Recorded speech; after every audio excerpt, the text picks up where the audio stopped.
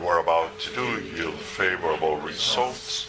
May it give us the capacity to benefit others.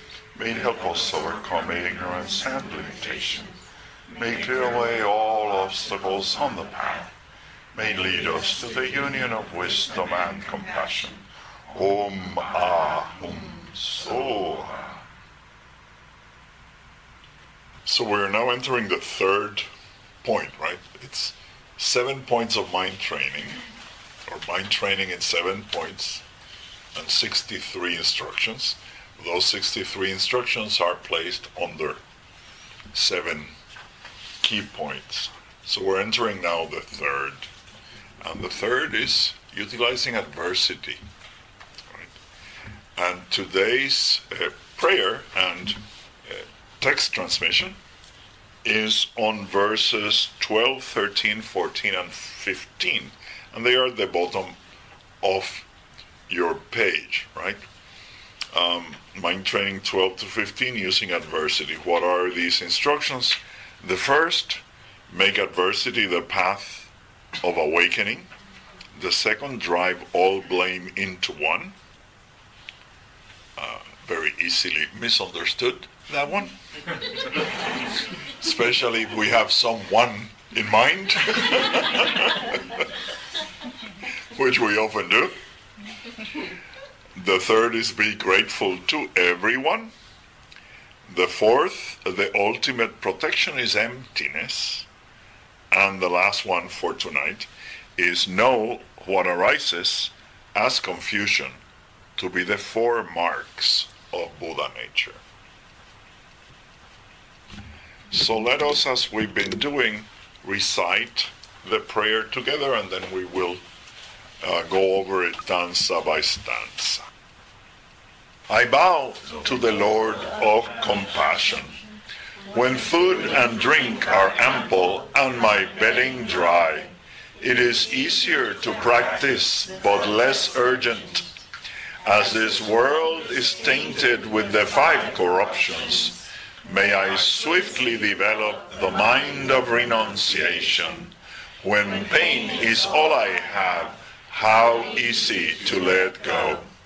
Bless me to know this burning house is blazing. These problems and vicissitudes are all of my own making. It is only self-cherishing that prompts unskillful action. Bless me to recognize my false self and its poisons. My friends encourage and support me on the path. My enemies provide me with instruction. All beings are the enduring field of merit. Bless me to cultivate deep gratitude for all. The 3 spheres are empty. There is no actor, no action, and no object of action.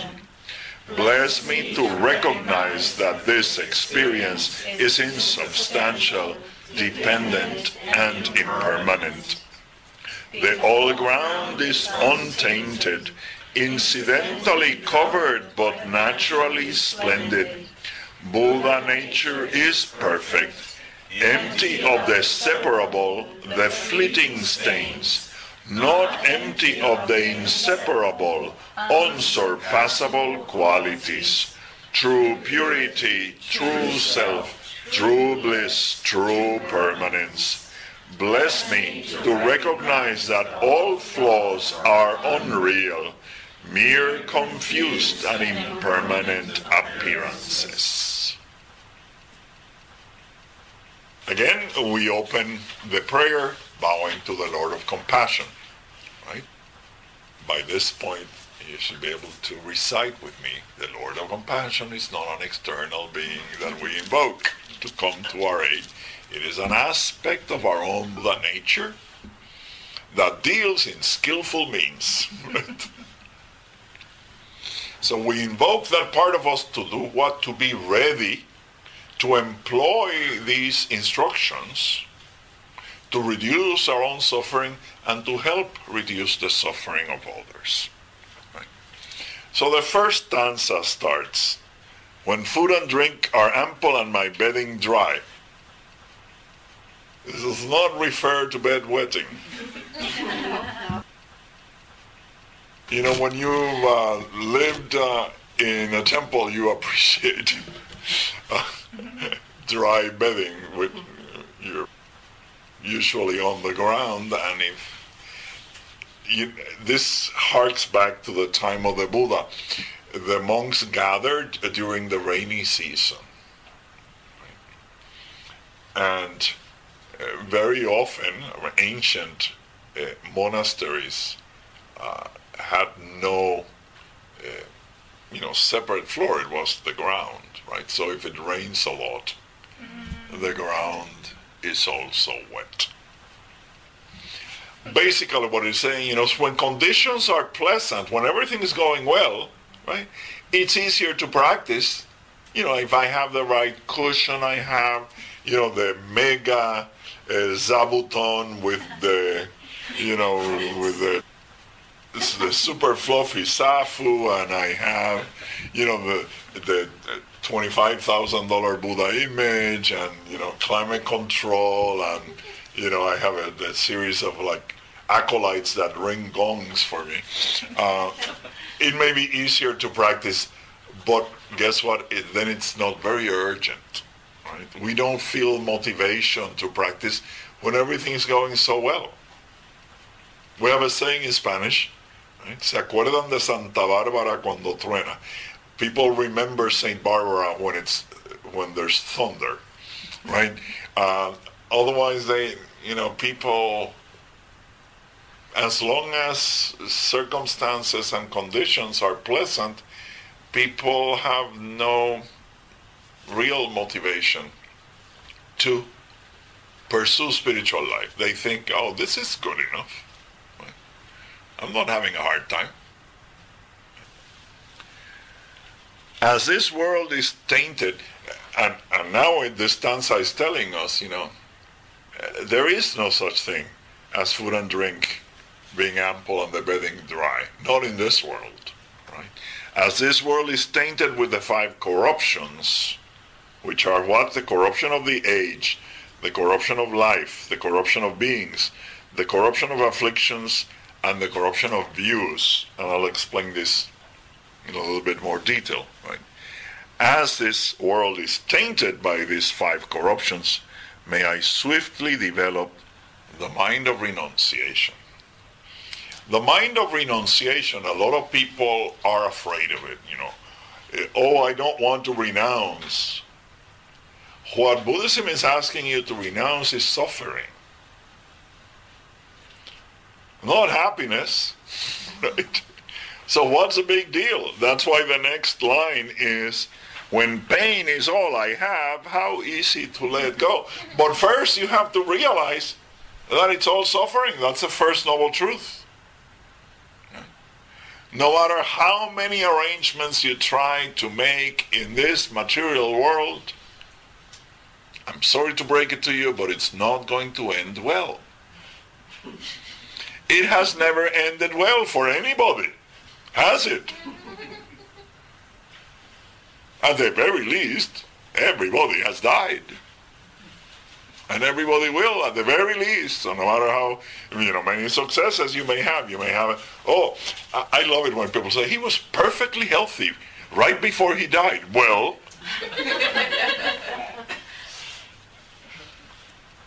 I had an Indian friend, he was so funny in Massachusetts.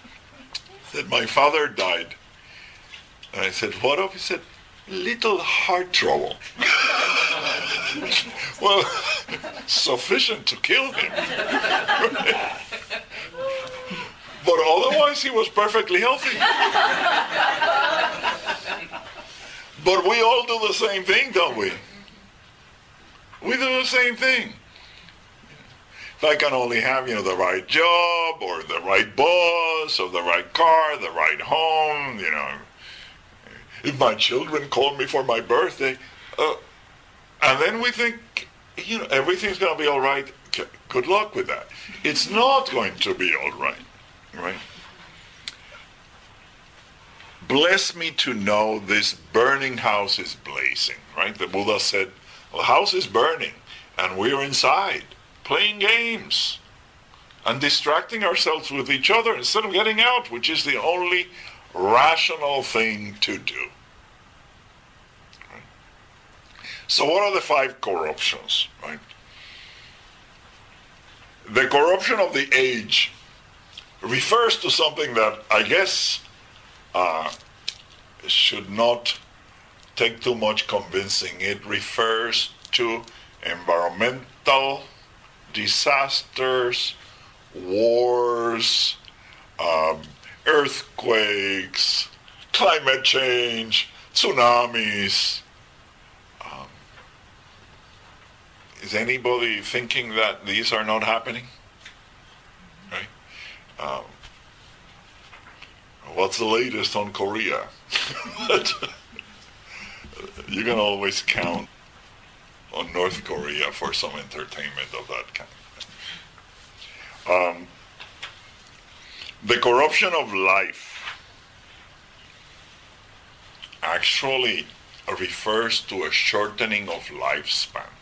And this one is difficult for brainwashed Westerners to conceive, because we've been told, right, that we live longer now. It's an artifact of reduced child mortality.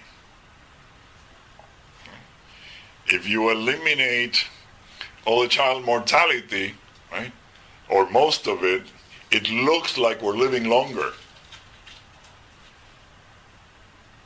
But honestly, how many 108-year-olds do you know? Because that is the normal lifespan of a human being. You know that we can calculate for every species what is its life expectancy. We know, like, this species of dog should live 14 years. This penguin should live blah blah. This turtle should live blah. Physiologically speaking, right? Human beings should live 108 years. Give or take a few. How many people do you know of that age? Right? We are amazed when somebody makes it to 100. Amazed. And actually, do you know which is, one would think that the most deaths in this country happen after 65, which is true. But you know what is the second highest mortality in this country? The 20 to, I think it's 20 to 35, something like that. Because of accidents, murders, all that stuff. So we're not living longer. Our lifespan is reducing, right?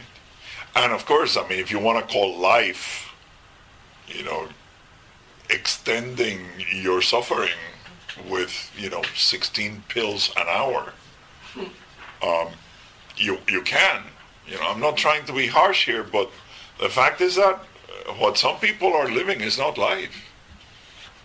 I'm not going to, reveal any details, but some of us received an email about a young woman who's been like, you can take it two ways. I actually saw it like they're torturing her in the hospital. Mm-hmm. Right? They've been torturing her for years.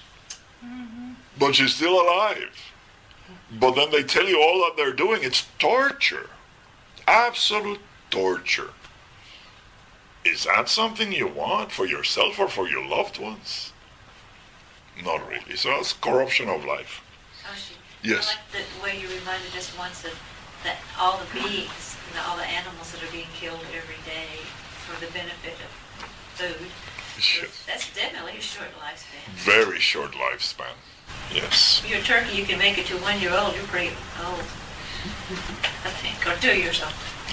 And cows. Cows live a long life if you let them. But very few do.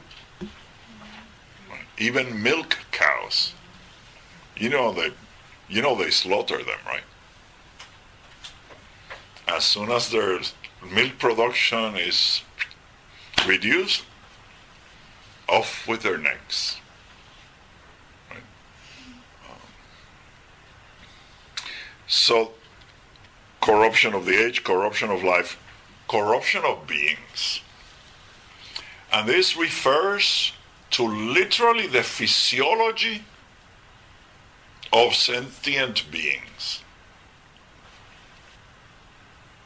I don't think anyone would dispute the fact that even if you believe that we're living longer, we're weaker beings. It's no joke that our grandparents walked to school, 5 miles each way uphill.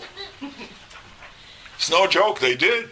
They did things that would kill us in a week. If we had to go down to the river and beat the dirt out of our clothes, right?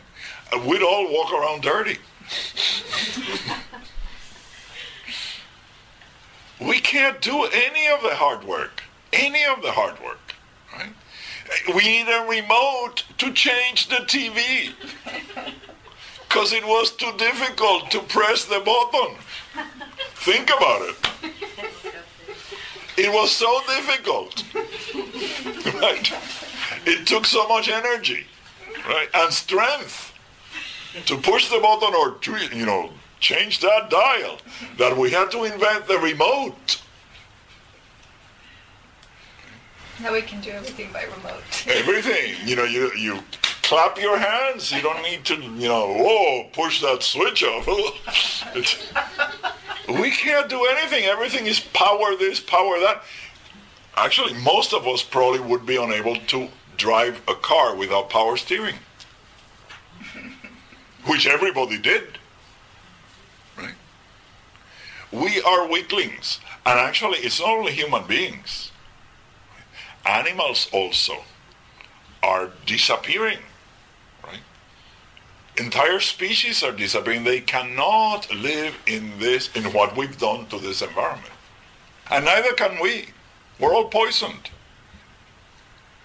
We have frogs with 3 heads coming up and fish that don't know how to act, right? Because, all the fish are on antidepressants now. You've read that, right? It goes into the water, and we have fish going around on Prozac. They don't care. They're supposed to go here, but no. Why? They've lost everything. They lost their instincts. They're high all the time. Look at our plants. Our plants are now courtesy of Monsanto. They don't give seeds. Or our plants now are barren on purpose.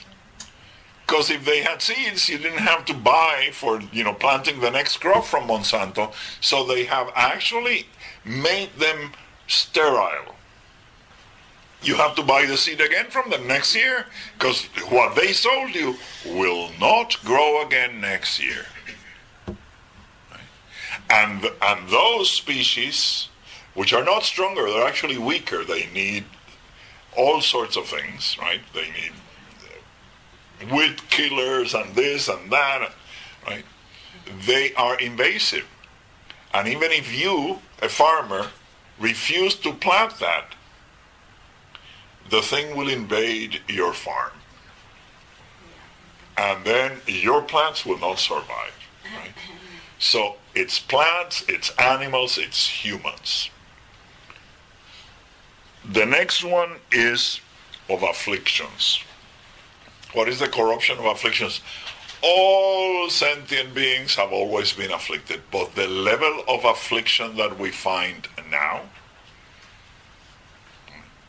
is certainly acute. Right? Think about your own experience, right? None of us here is 108.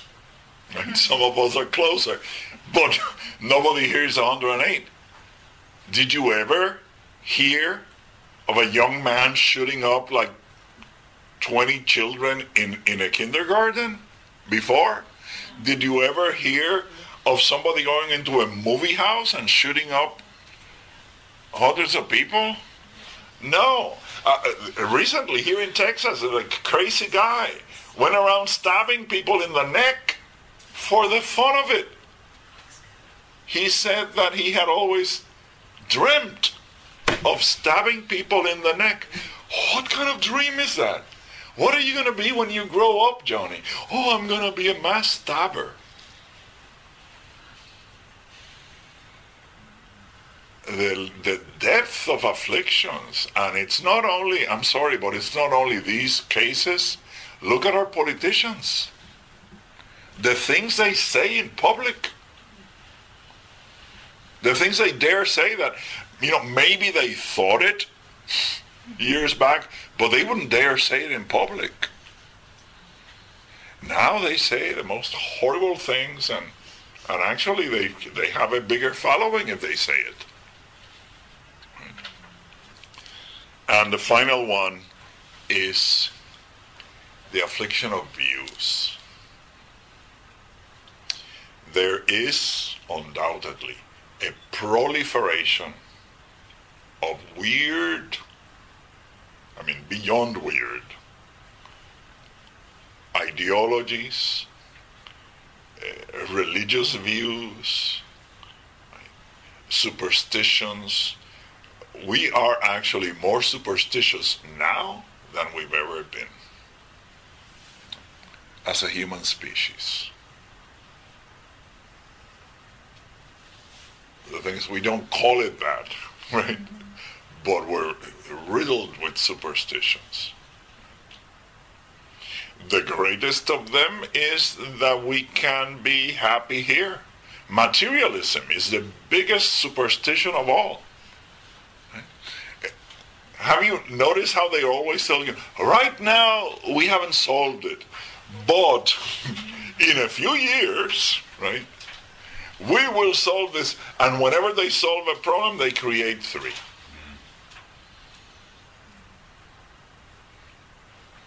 So those are the 5 corruptions, and I don't think any reasonable person can deny that we live in the age of the 5 corruptions. Right? Again, this is not pessimism. Pessimism is to think, this is it, I have to live with it, and there's nothing I can do about it. Buddhism is not pessimist at all. Buddhism tells you, okay, this is what it is, get the hell out. There's a safe way out. The door is open. It's in your power to get out. Don't stay in the blazing house. So the next stanza.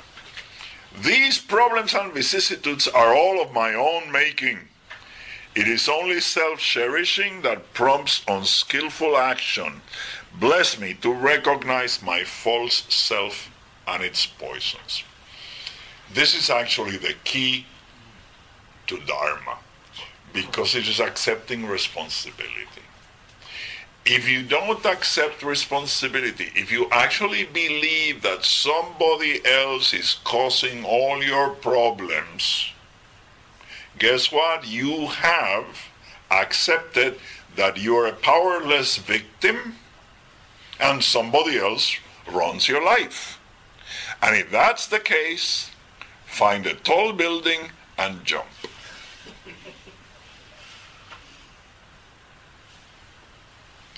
If you're going to declare yourself a victim, which, by the way, is what most of us do, right? He made me do it. She made me do it. I can't deal with it. Oh, they're harping on me. As long as we don't take responsibility, we're never going to solve our problems. And we're not saying, blame yourself, right? The instruction is, drive all blame into one. It's not yourself, it's your false self. It is the one that says, I am number one, and I will act for my benefit, whether it's helpful to others or not. That is the one that is to blame. Our false self with its 3 poisons of attachment, aversion, and indifference. That is the root of all our problems.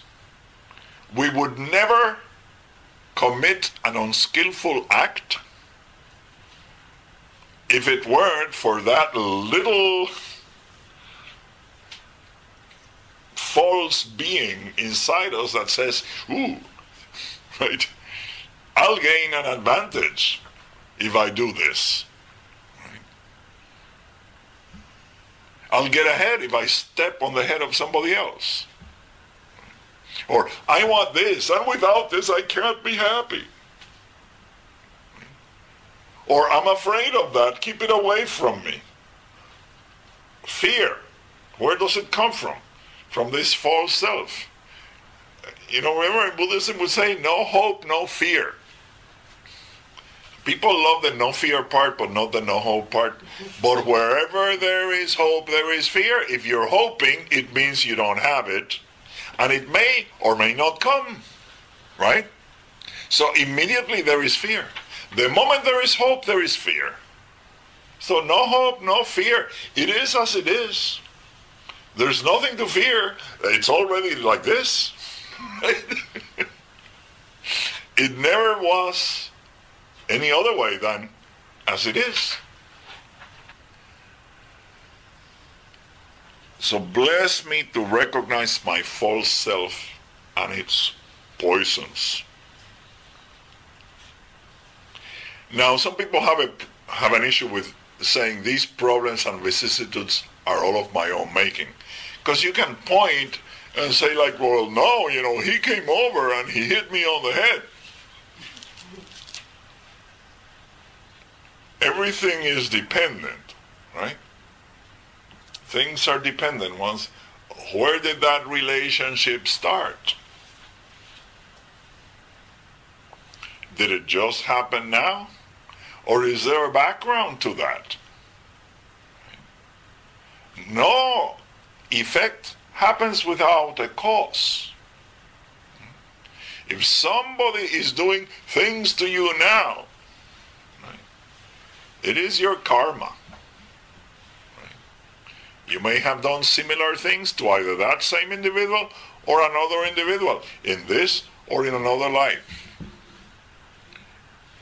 If we don't understand the law of karma, we will always be victims. That's what it means. Accept responsibility. These are of my own making. And because they are of my own making, I am also capable of unmaking them. Isn't that wonderful? If you declare yourself a victim, you have no chance. If you declare yourself responsible, you have every chance. Very little chance of finding what I'm looking for. But I did.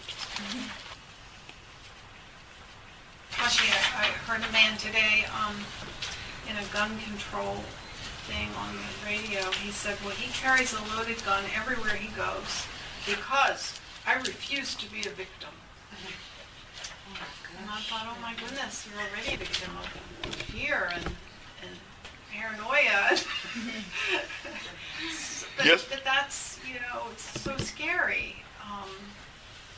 Because that person believes utterly that he's taking responsibility for himself in a correct way.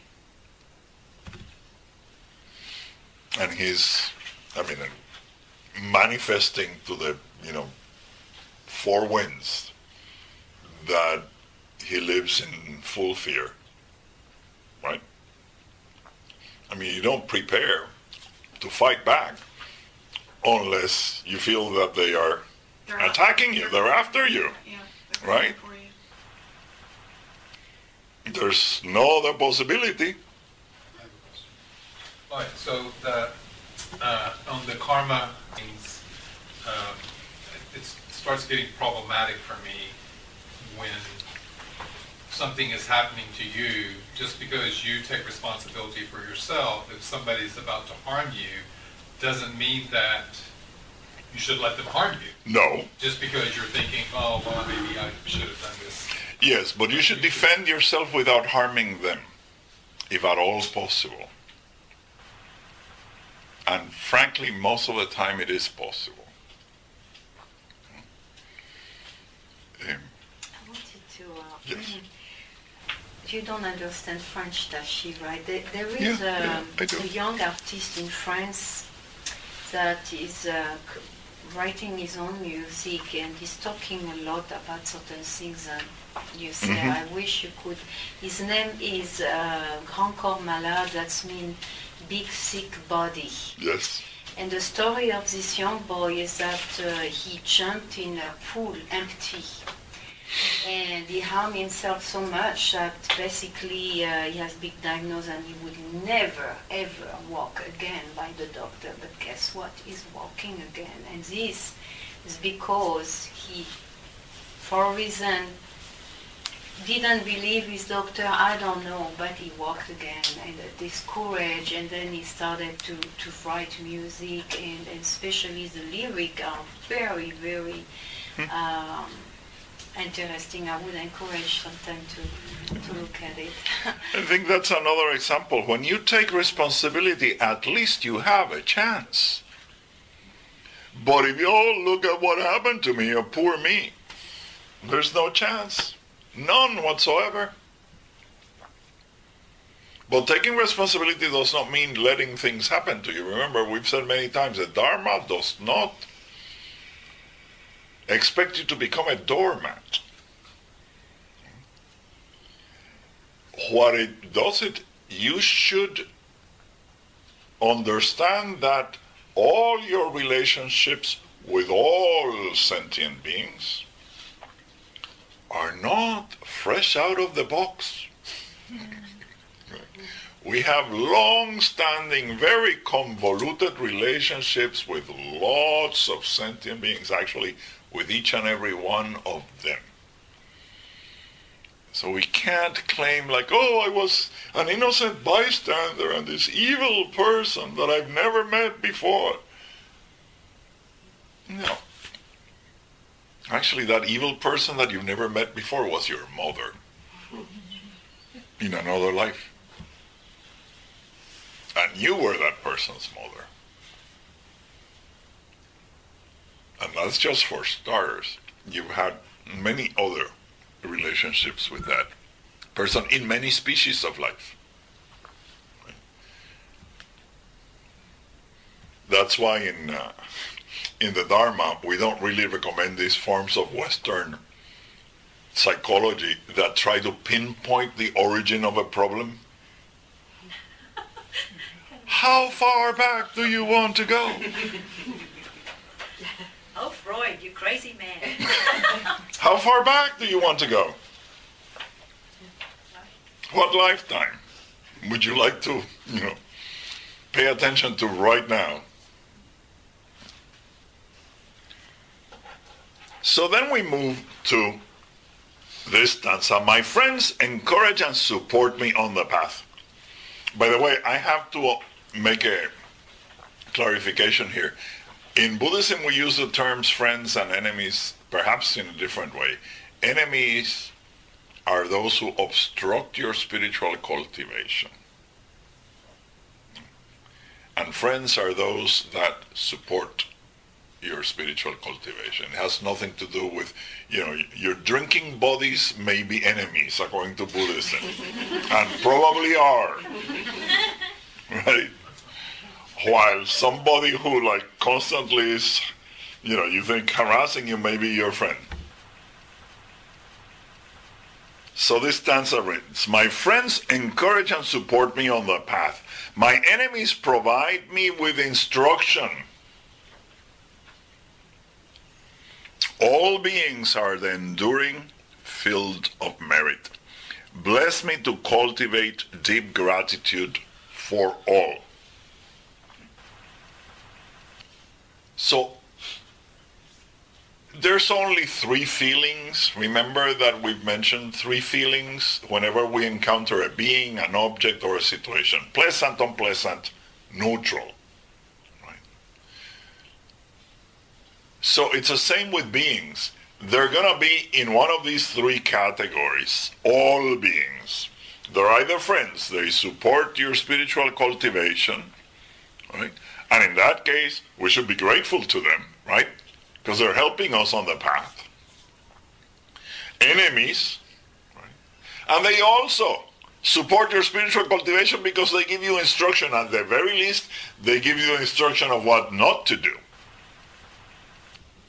but they also provide the opportunity to practice.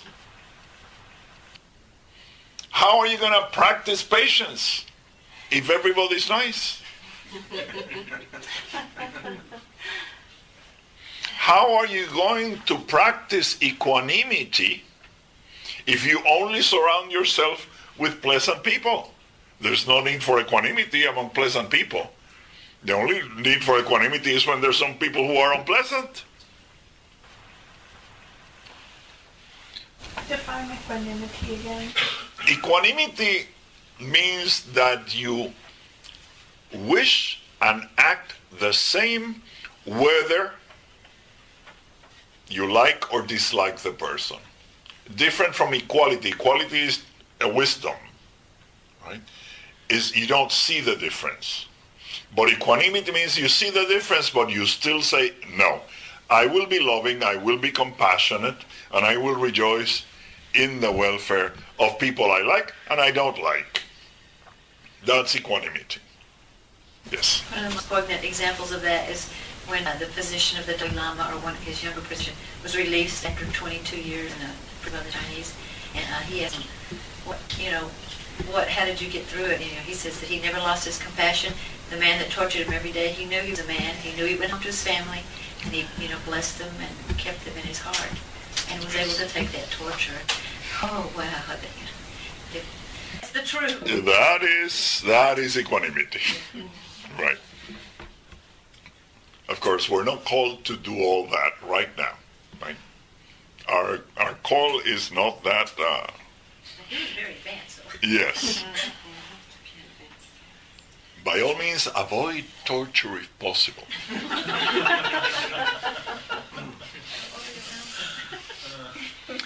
So what do we mean that all beings are the enduring field of merit? This is a Buddhist concept, right? That there are beings, right? And in our interaction with them, we can accumulate either demerit or merit. Right? If you mistreat someone, you accumulate demerits. If you treat them well, if you help them to reduce their suffering, you accumulate merit. So all beings are the enduring field of merit. All beings. And this is not only humans. How you treat other beings can help you accumulate enormous merit. They are there to help you, all of them. Without them, what would we do? We would be like bubble boys and not have any contact, not any opportunity to practice. So bless me to cultivate deep gratitude for all. Why is this? Because when we recognize that everybody is helping us, it becomes a little bit easier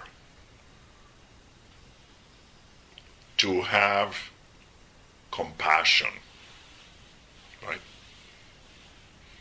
Compassion is very natural once you feel gratitude, isn't it? How can you be, how can you feel gratitude for someone and not wish them well? So we have to begin to find in every being, how does this being benefit me? My teacher used to say, even a man who has fallen in a hole can help you avoid the hole, right? This is no secret. I've shared with many of you before. The reason I never took up alcohol drinking was because I grew up with an alcoholic father. And I thank him. I saw what I did not want to become from a very early age. And frankly, people could have given me a lot of, advice. And perhaps I would not have followed it. But once I saw, I really did not want that. That was instruction. It was very effective instruction. Very effective. How many things have you learned from people who were not acting right? Actually, although in modern drama it's lost, but in classical drama, I mean classical, we have to go way back, right? For example, classical Indian drama, classical Chinese drama. The actors that play the evil roles have to be better actors. You know why?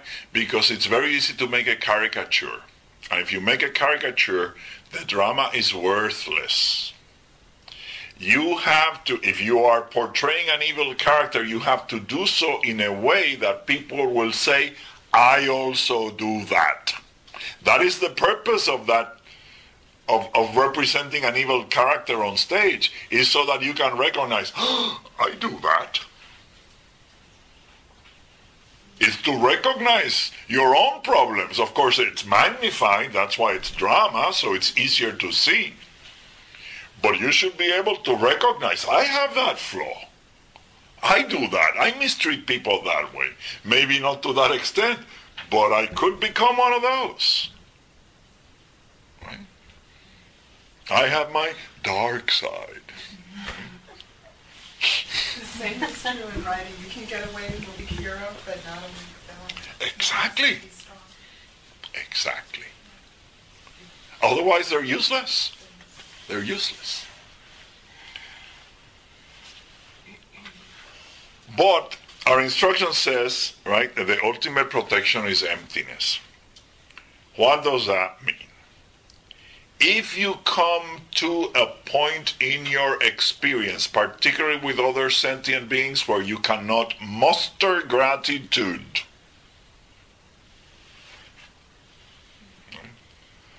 when you cannot, with some people we just have such a strong aversion that even if we said, oh, I'm grateful to you, it would be, false, right? I'm grateful to you, and I will be more grateful when I am dancing on your grave.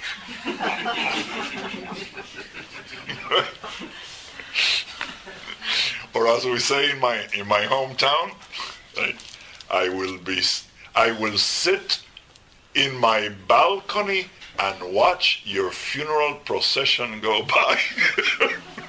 And people actually do that, right? It was an old town, so houses had balconies, right? And they would sit on their rockers and watch the funeral procession of their enemies. You're like...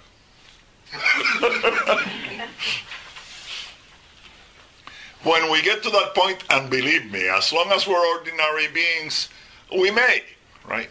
Then the ultimate protection is emptiness. And what does that mean? It means that then we need to analyze. Analyze fiercely and ruthlessly. Who is the actor? Is that a real being, or is that a projection? Is that is that the true self of this person? Is that person that body? Is that person that mind? Is that person those feelings? Those consciousnesses? No. It's just, if you analyze, it all falls apart. Just like, what is a car? Honestly, what is a car? A car, it's just a term. It's just a name. Where is the car in a car? Like, if you take away the wheels and the, and the chassis and the seats, and where is the car? And you can remove all these pieces. All these pieces have their own names. So if you remove all the named parts, where is the car? There was never a car. Or what is a forest? If you remove each tree, right? Where is the forest? There was never a forest. It's a name. Does this make any sense to you? So this person, actually the word we use person, right? Persona. You know what that means, right? Literally mask. This person that we think is terrible, evil, is that person the body? What? Where is that person? There is no such thing. There is no actor, right? No person taking that action. It's just a series of causes and conditions. That's all there is. And the same way you can analyze the action itself. And remember that from a philosophical point of view, for something to be real, right, it has to be substantial. Like, for example, we just looked at, where is the substance of a car? There is no substance, right? You take all the other named parts away. Where is the car? There is no car. It's a word. It's air. It's a concept. Right? So it has to be substantial. It has to be independent. And it has to be permanent. Good luck finding anything with those three categories in phenomenal existence. It does not exist. So if you look at the actor, if you look at the action, if you look at the object of the action, it does not withstand analysis.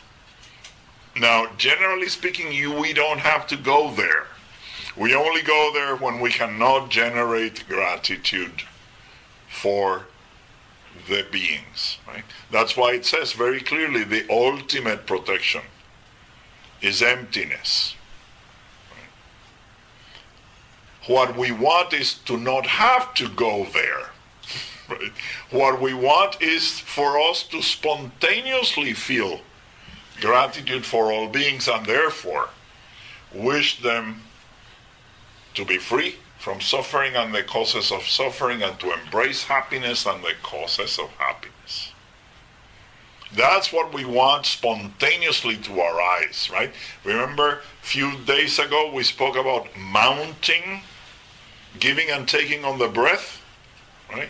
Which is not a sit-down practice with, it's not heavy breathing with visualization. Right? Tonglen is not heavy breathing and visualization. Tonglen is to make it your true and everyday nature that whenever you see suffering, you want to take it away, and whenever you see a sentient being, you want to give them happiness. That's the true meaning of Tonglen. So here, right, what we really want is that. When that is not possible, then we go into the analytical mode and say, what is it really that bothers me about this person? Is it the hair? Is it the eyes? Is it the teeth? Is it the ankles? And you can literally go one by one, every part, and you will not find the part that offends you. It's the same with attraction too. Oh, yeah, with attraction we can go a little bit down. Yeah. So is it that's invoking something or evoking something inside of you? That's what? When you run up against that person or thing, is it that emotion that's coming, that afflicted emotion that's coming, that's a mirror showing your afflicted emotion? It's really nothing to do with that person. No, but in those cases we apply this analysis to show us it has nothing to do with them. Some of you have heard me say this before, but this is the perfect example. An individual walks in through that door, right? It is known to some of us and not known to others, right? That individual. Of those who know that individual, some like that individual and some strongly dislike that individual. The individual appears at the door. Those of us who don't know the individual remain neutral or indifferent. Those who like the individual are happy, and those who dislike the individual are unhappy. Are the feelings of any of us coming from the individual? If they came from the individual, we'd all have the same feeling. If the individual were capable of producing that emotion, we'd all have it. Evidently it's ours, has nothing to do with him, he's standing there. Yes. So, in the way that you just talked about substantial, in that sense, is Buddha nature substantial? Because you can't really... Not phenomenally substantial, no. That's why when we define, and we'll get to it, it's true purity, true self, true bliss, true permanence are the marks of Buddha essence. But there's no physical substance. But we don't assign it to that. We don't impute it. What we impute substance to are material phenomena. Constantly. Oh, it's there. It's not there. We just made it up. So, the three spheres are empty. There is no actor, no action, and no object of action. Bless me to recognize that this experience is insubstantial, dependent, and impermanent. So when you cannot evoke that gratitude for all sentient beings, right? For friends, enemies, and all others, right? When you cannot do that, then use the ultimate protection, but you don't use the ultimate protection when you don't have to. Why? Right? It's preferable to be able to deal with it without the ultimate protection, right? So that's why it says some people understand it differently, right? And you will see the other commentaries. The ultimate protection is emptiness, so use it all the time. It's like using a hammer as a fly swatter. Not that I would use either of them. But it's overkill. You don't need it. Right? In fact, it's evidence of lack of spiritual cultivation if you have to be doing this analysis all the time in order to be a good human being. You should be able to be a kind, generous, loving, compassionate human being without having to break everything apart. Shouldn't you? Some of us are beginners. Yes, but even for beginners, there's plenty of people that you can feel gratitude for. You don't have to apply it to everybody. It's like scientists are so aware that that's not a table, it's just molecules vibrating, but yet they use it as a table.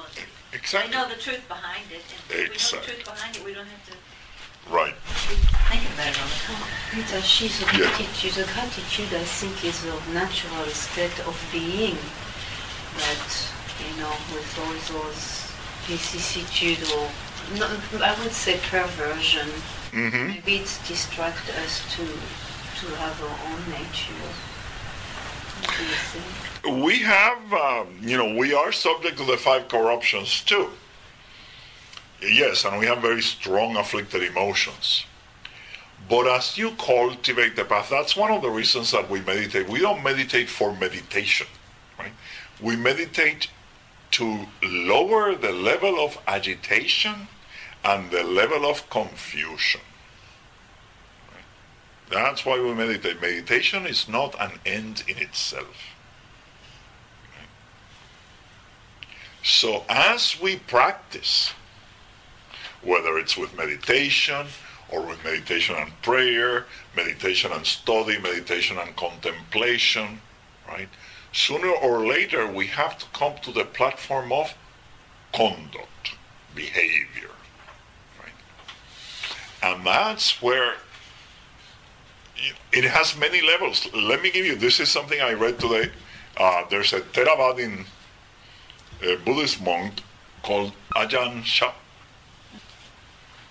And they were actually telling an exchange he had with somebody who came over to him and said, I tried to control my afflicted emotions, but there are some times when, I see somebody and I want to hit them and I want to kill them.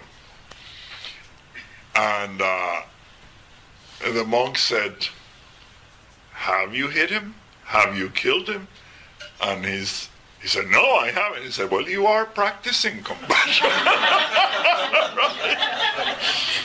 At this level, hey, it's a great, if you feel very strongly like killing someone and you don't, that's a little bit of compassion right there.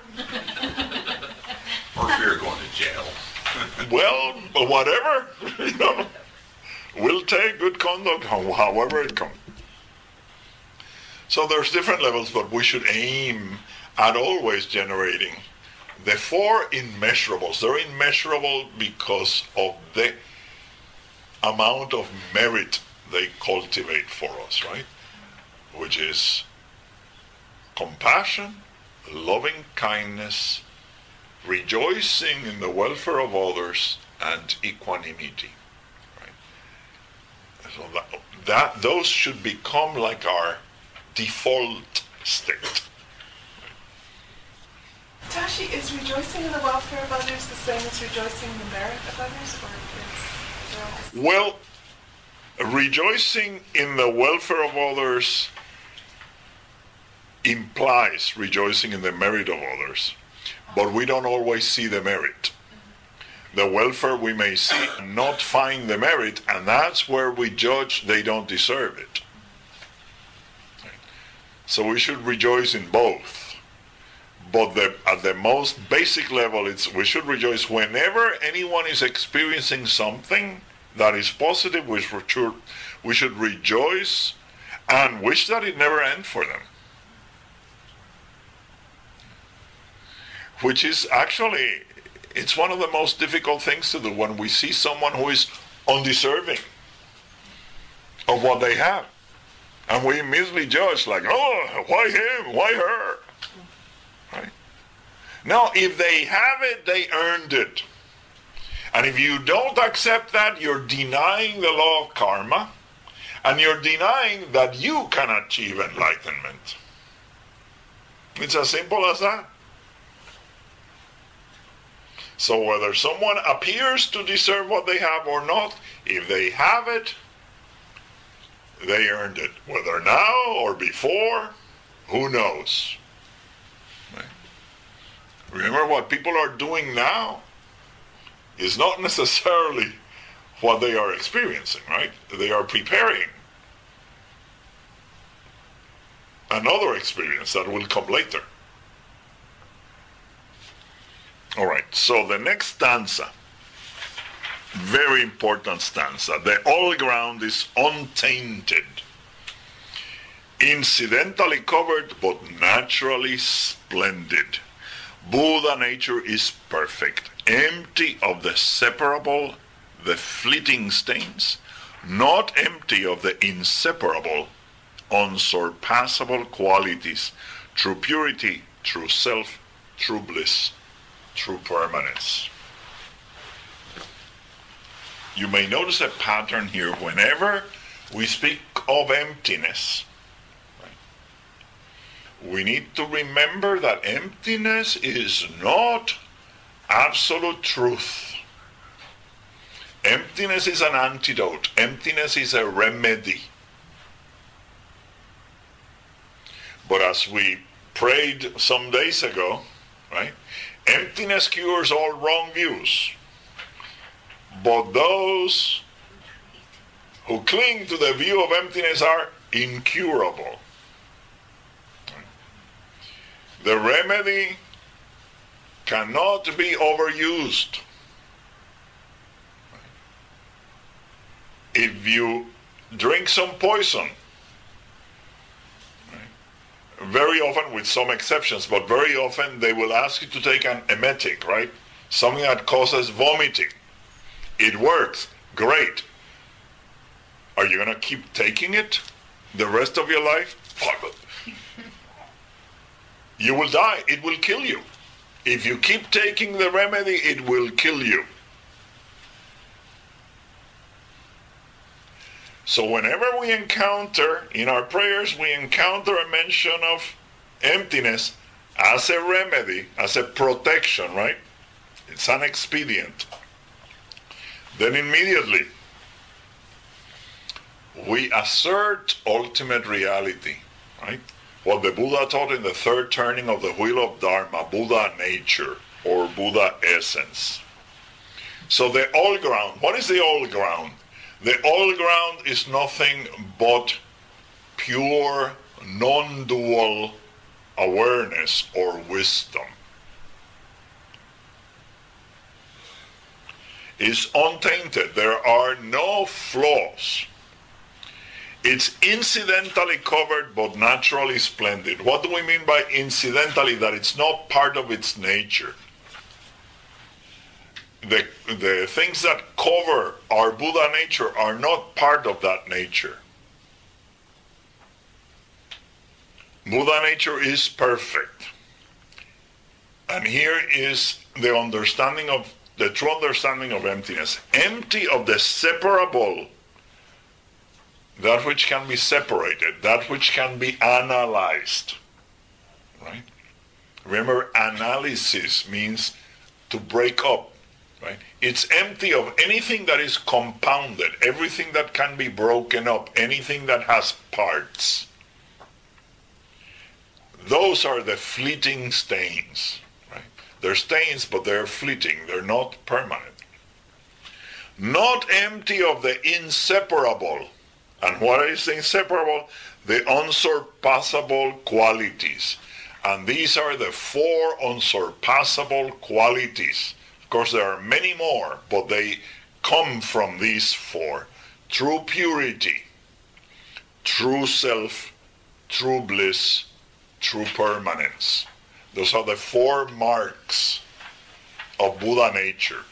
Very often you will see representations, particularly statues and paintings of the Buddha with a swastika on the chest. The swastika is the emblematic form of the four marks of Buddha nature. Swasti. That's very ironic. That well, it's been taken to be a symbol. Well, and the opposite. But they turned it on its side, right? A lot of people look at what the cross has been used for, right? All good symbols have been used perversely by someone. And the pyramid was I.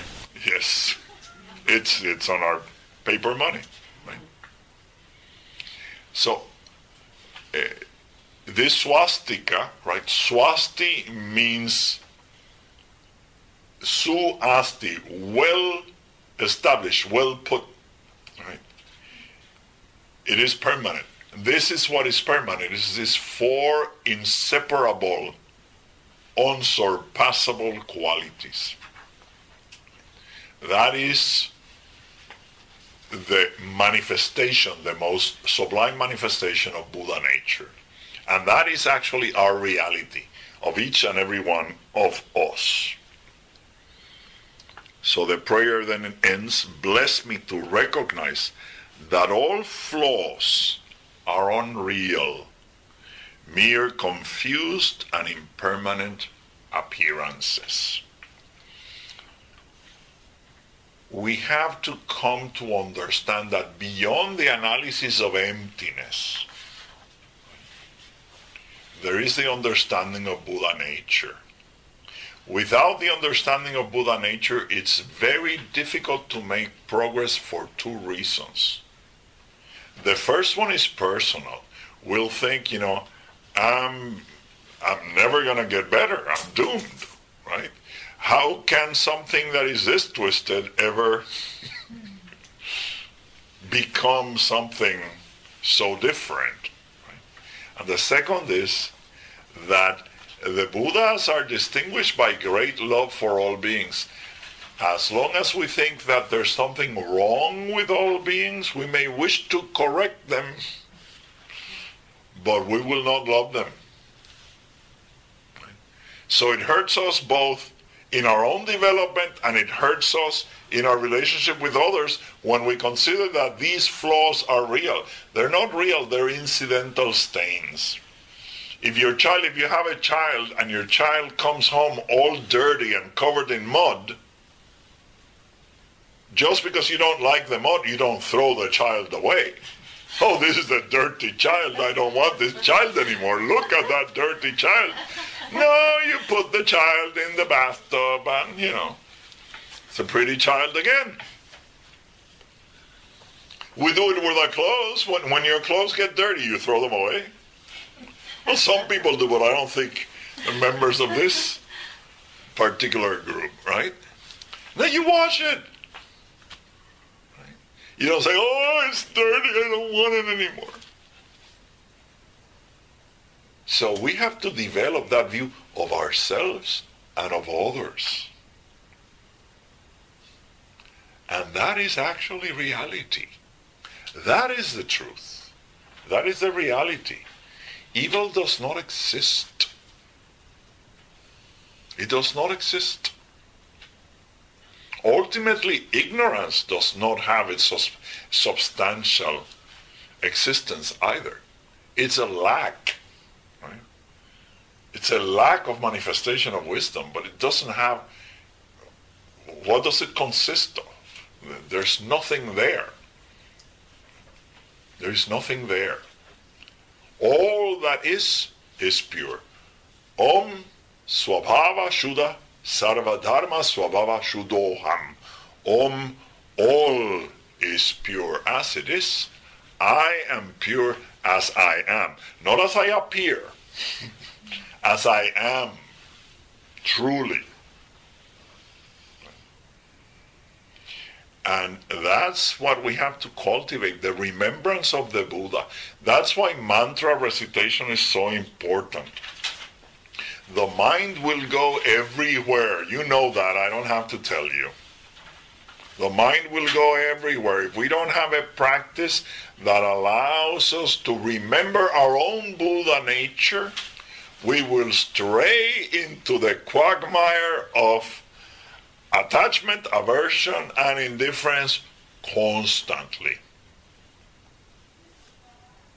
How then can we say that, bless me to recognize that all flaws are unreal? They're mere confused and impermanent appearances, right? What is behind all that? The all ground is untainted. Buddha nature is perfect. So we have to remember Buddha nature. The term in Sanskrit is anusmriti, constant remembrance. Constant remembrance of what? Of our own Buddha nature. And if we remember our own Buddha nature, we should remember that all sentient beings have Buddha nature too. It's not like suddenly, well, I'm a Buddha and you're not.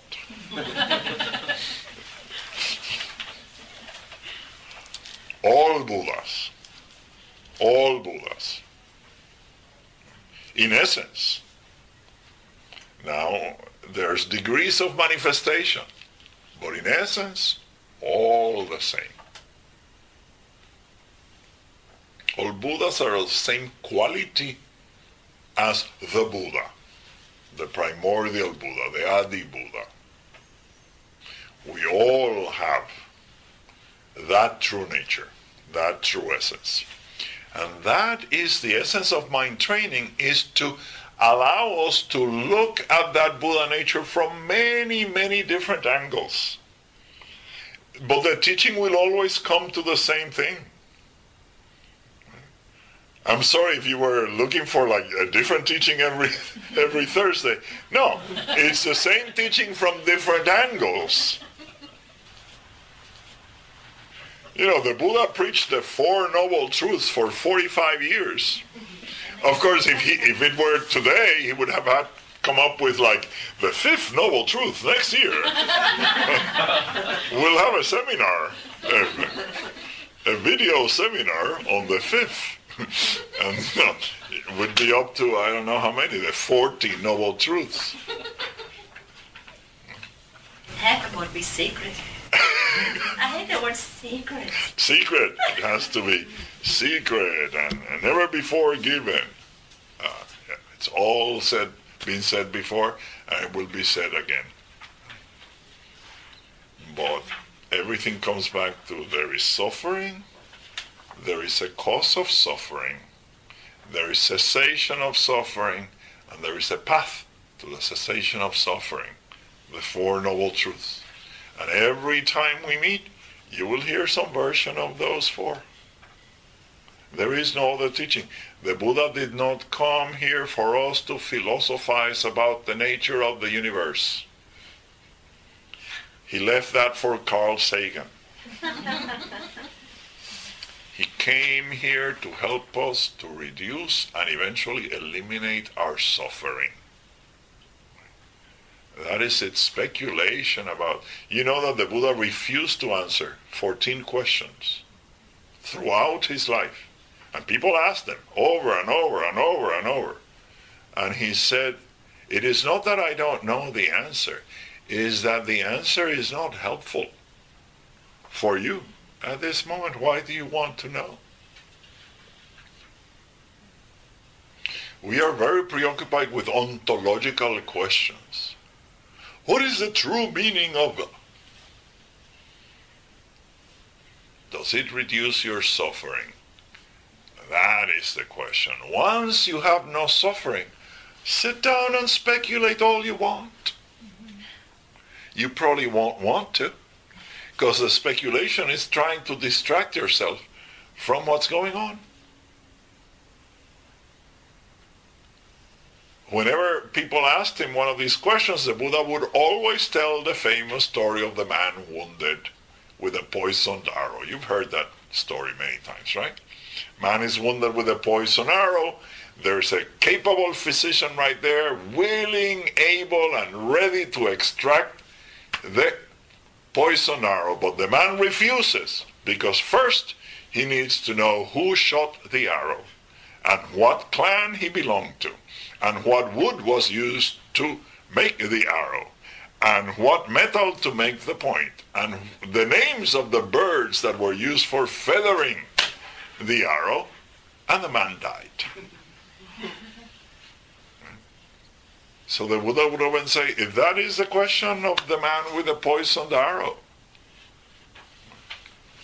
once we get the poisoned arrow out, I'll sit with you and we can speculate till the cows come home.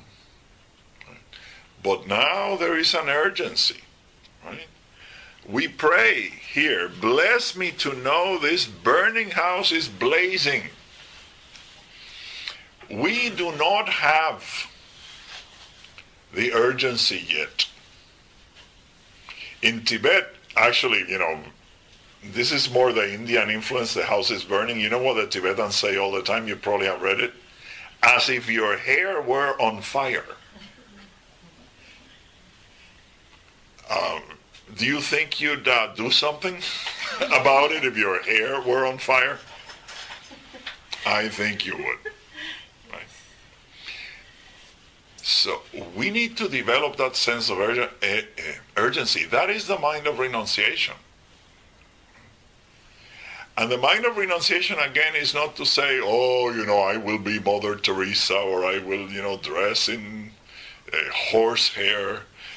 No, that's not renunciation. Renunciation means to come to the understanding that no amount of rearranging, no amount of positioning, no amount of tinkering in this phenomenal existence will bring us permanent happiness. So that just brings up this story that was on AOL today. This guy, Stephen Hawkins, the scientist, and he said, it's good to study how all of this stuff in the universe works so we can control it. Yes.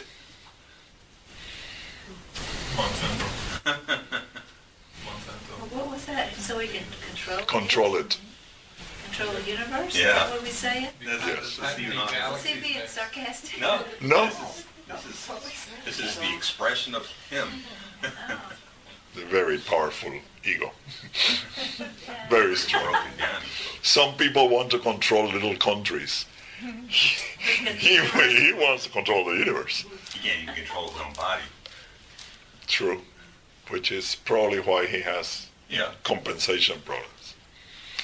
So let us develop this mind of renunciation, right?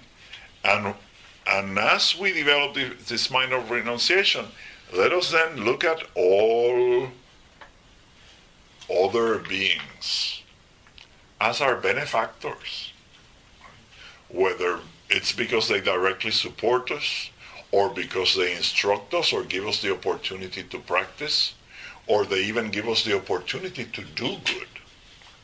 Right? They are the field of merit. And once we generate this gratitude for them, then everything else actually starts to fall into place.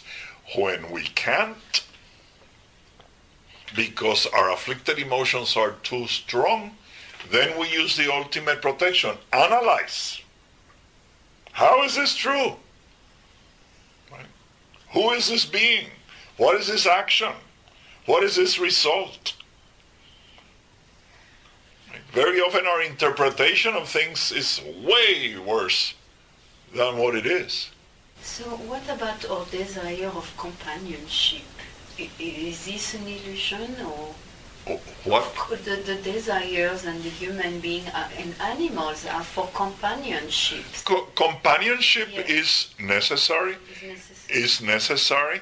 It doesn't have to be of any particular kind, right?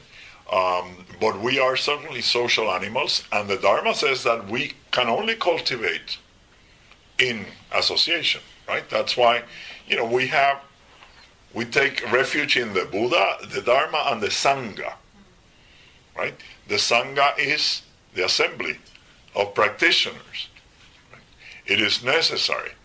But nowhere has it been said that we need to become obsessed with a particular individual, which is what we've turned it into in the West. If I can't have him, I will die.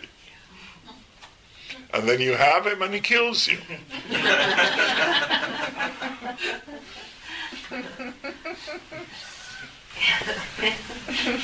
Or you want to die. Or you want to die, or you want to kill him. Deep practice, right? Very deep practice, right? We don't have to obsess about anyone, right? And we certainly don't have to possess any being, because first of all, we can't. We may think we can, but we cannot possess any sentient being. Like, nobody is going to be yours. I hate to break it to you, but nobody is ever going to be yours and yours alone. It's not going to happen, right? What are you going to do? You're going to take them with you? Some people in India, they tried, they would burn the widow, right? With the dead husband. They tried, but you actually think that he was like, oh yeah, she's coming along. No. Nobody's coming along. When you go, you go. Right? And when they go, they go. Like twigs in a river current, right? Two twigs come together for a little while, and the current will also separate them sooner or later. Everything that meets separates. Everything that is built falls apart. So we need to then come to this realization. Do I want to place my happiness on this platform of uncertainty and impermanence? No. I will find my true happiness, my true bliss in Buddha essence, in my own Buddha nature. And it is there already. It is there already. It is already yours. You don't have to move to get it. It's right there. little by little, we'll let go of those incidental stains, those incidental coverings, and what will be left is natural perfection. So when you say incidental remaining, is it like you miss a person? Like you're with a person and then you've separated, so... Incidental means that it's not part of your nature, right? It's incidental, accidental. It means, people, things, situations come into your life, but they don't define you, right? They pass. Everything passes. Right? That is the nature of this phenomenal existence, right? What lasts? Nothing lasts. If we want something to last, we know that we are sowing the seed of suffering. I don't ever want this to last. You see that a lot in children. Now you give them a candy and they're torn between wanting to eat it and wanting to keep it, right? Because they know they'll suffer one way or another. If they don't eat it, they keep it, they suffer because they're not eating it. If they eat it all, they suffer because they run out of it. Right? The moment you want something to last in this world, you're doomed. So do you just avoid the situation, or do you just... No, just experience without attachment. Things come and they go. That's the way. I mean, when you stand in front of a river, do you try to stop the water? It would not be a river anymore. Let it flow. That's what makes it what it is. This is what makes our experience what it is. Things happen and they stop happening, right? And actually think about it. That is the most wonderful thing. Can you imagine the number of things that you would have to get rid of if they didn't go by themselves? Think back in your life. I mean, how many experiences aren't you glad that they're over with?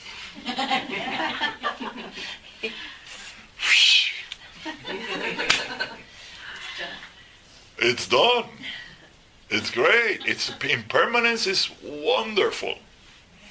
Wonderful. Right? Have you ever had like a tooth pain, a toothache? Isn't it wonderful that you don't have it anymore? Right? If everything were permanent, you'd still have it.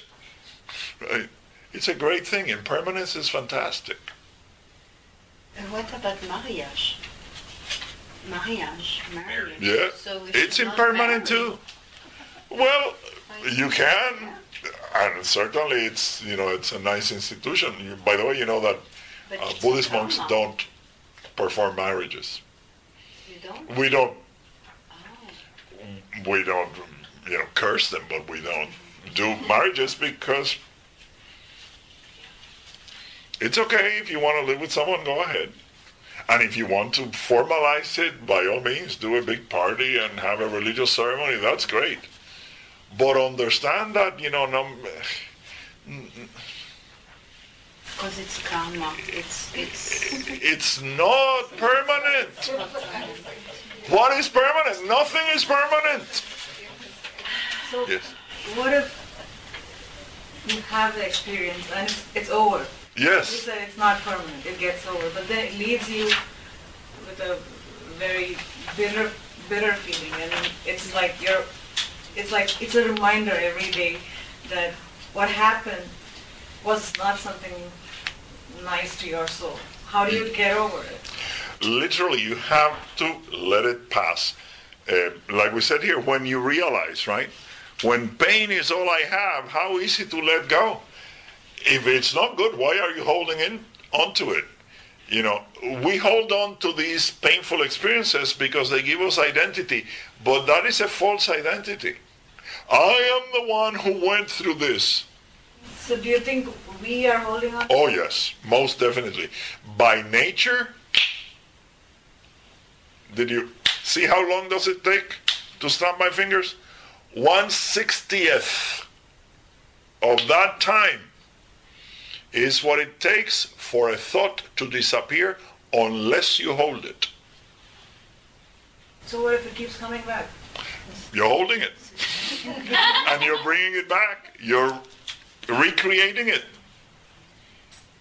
And you can learn, once, first of all, again, this is the same thing, we were talking about earlier. We think that we're victims of other beings, but we also think we're victims of our mind. The thought comes. Where does it come from? No, you're making it every time. Even I remember. You're not remembering, you're creating an image. Is it like an attachment, like you just keep Yes, getting it and getting it? because it gives you identity. And I will end here because I know I'm over, but this is the secret that this is the secret why people suffer so much. It is easier to fortify, to strengthen your false ego through suffering than through pleasure. You know why? Because suffering is more readily available. If you could only build your sense of false self on the basis of pleasure, you'd have a pretty shaky sense of false self. But that's why the older people are. What do they talk about? Oh, what I went through, I have 16 operations. And, the famous ad that you used to see on the, they went through the nose. Like all the surgeries and, I take 17 pills. Oh, that's nothing. I take 94. And that's before 10 o'clock in the morning. It's how peoples do it too. Right? When I'm talking about nations, never forget what they did to us. And those are the nations that have stronger national identities. Right? What they did to us. Pain is readily available, so the false self, the ego, latches on to pain. Because that's how it perpetuates itself. Ask anybody, who are you? And they don't tell you who they are, they give you a story. Who are you? I'm the one who did this, who did that, who did that, who has this, I didn't ask you what you did and what you had. Who are you? There's no answer to that. It's all the experiences of the false ego. And which are more available? The painful ones. You can get one anytime you need one. Right? Why does this happen to me? Because me wants to happen. That's the only answer. So let us dedicate, and please remember, you can use these prayers from now until next Thursday. Right? Recite it, if you can, at least once a day. Right? Contemplate it. Right? And see that it becomes part of your awareness. Right? Not the words that you heard. What does it mean to you? So please let us dedicate.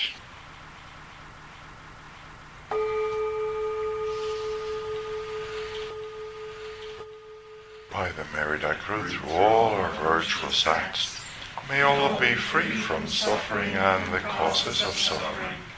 May all embrace happiness and the causes of happiness.